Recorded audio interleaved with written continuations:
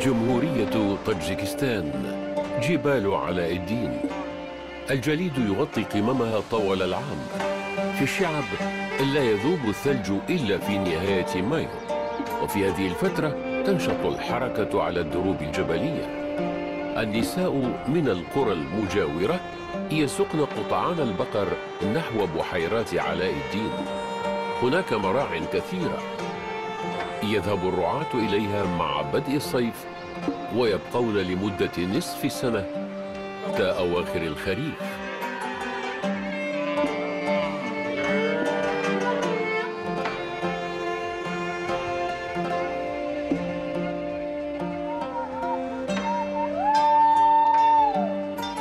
بيبي خمرويوة في 50 من عمرها، أمضت منها 18 عاما ترعى الأبقار عند بحيرات علاء الدين من شهر مايو تا نوفمبر. معها أيضا 4 عائلات من قرية بينيون. كل صباح يبدأ عندهم بنفس الصورة، حلب الأبقار مع أولى أشعة الشمس.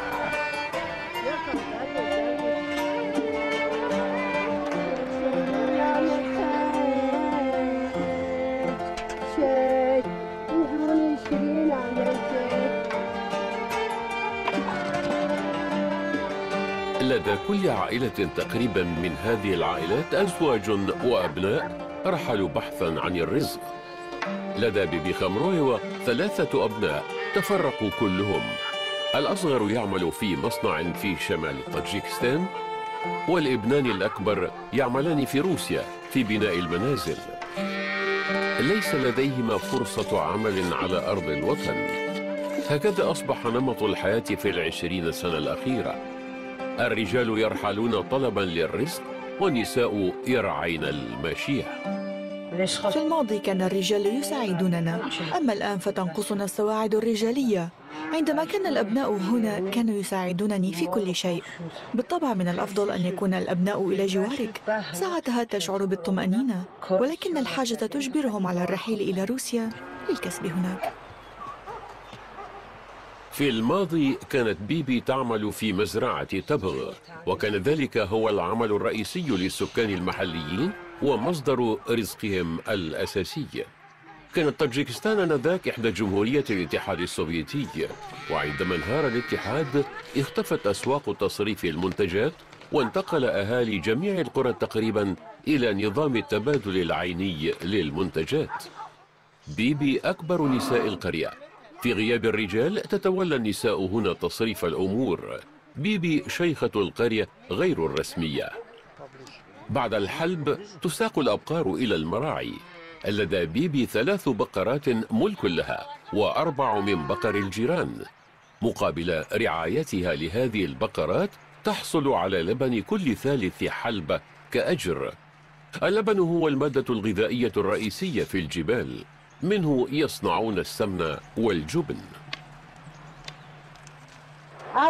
إلى أين تذهبن اليوم؟ إلى أي مراعى؟ العشب طيب قرب البحيرات. اذهبن إلى هناك.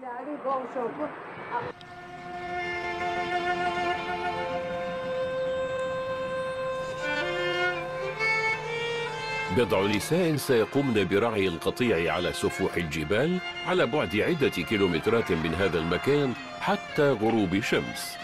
النساء الباقيات سيذهبن لجمع الأحطاب. الجو في الجبال ليلا بارد ورطب. درجة الحرارة تهبط إلى الصفر.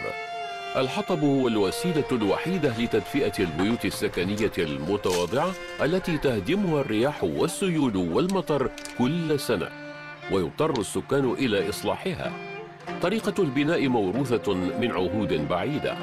توضع الأحجار المنتقاة سلفا حجرا فوق الآخر بحيث يسند بعضها البعض، ويستخدم روث البقر أو الحمير كمادة لاصقة.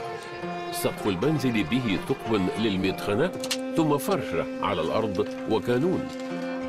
هذا كل ما هنالك من أدوات الراحة. الإفطار الذي تتناولنه النساء الراعيات في الجبال يتكون من رغيف خبز ولبن رائب وشاي وسكر، وفي الغداء يتناولن حساء أو بطاطس مقلية. لا يأكلون اللحم إلا نادرا. لم تعد بيبي تذكر حياة أخرى. الليالي باردة، ذاب الثلج منذ أسبوع.